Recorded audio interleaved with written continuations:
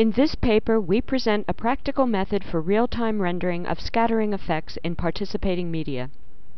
Our model is based on a new explicit compact formula for single scattering from a point source. This formula can be directly implemented as a simple shader in programmable graphics hardware.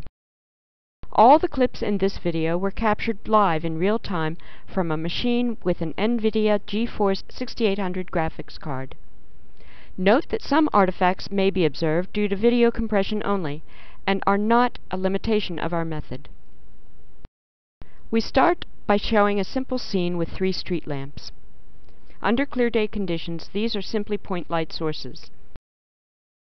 The legend on the bottom left of the image indicates the frames per second, while that on the bottom right indicates the density of fog, or scattering coefficient beta of the medium, which is currently 0.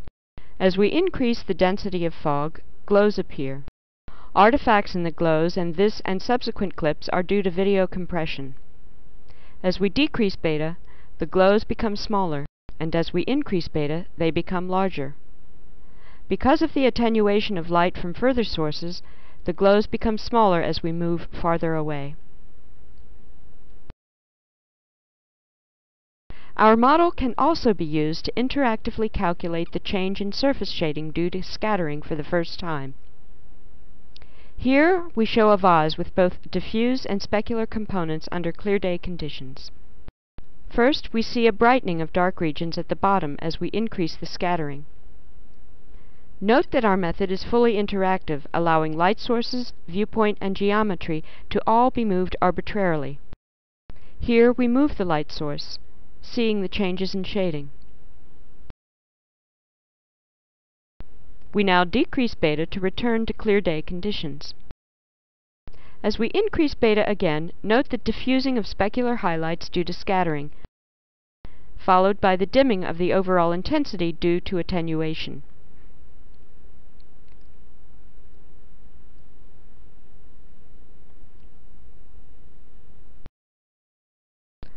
We have seen the types of effects our model can produce.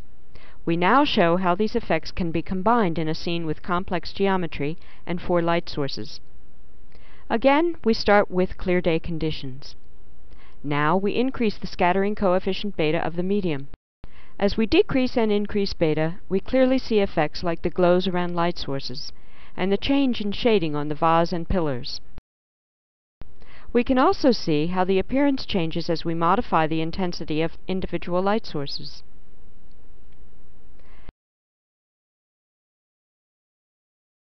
Now we show a comparison to the common OpenGL fog model.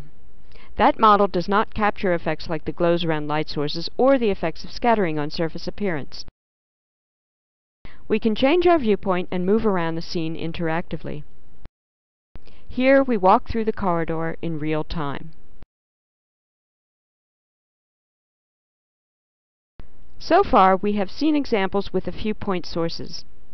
If we assume the light sources are equally far away, we can also apply our technique to complex lighting, allowing many environment mapping methods to be used with participating media for the first time.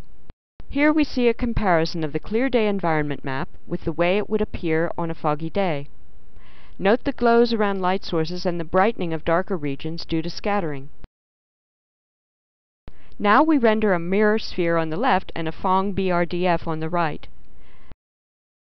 As we increase beta, they and the background become foggier.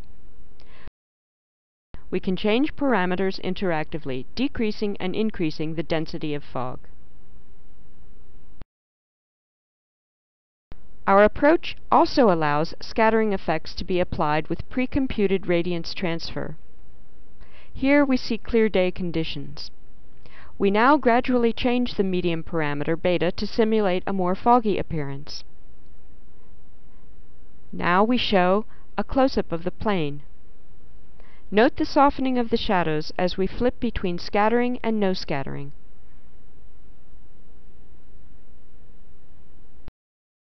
We can also simulate the effect of moving further away, increasing the air light or fog between us and the model.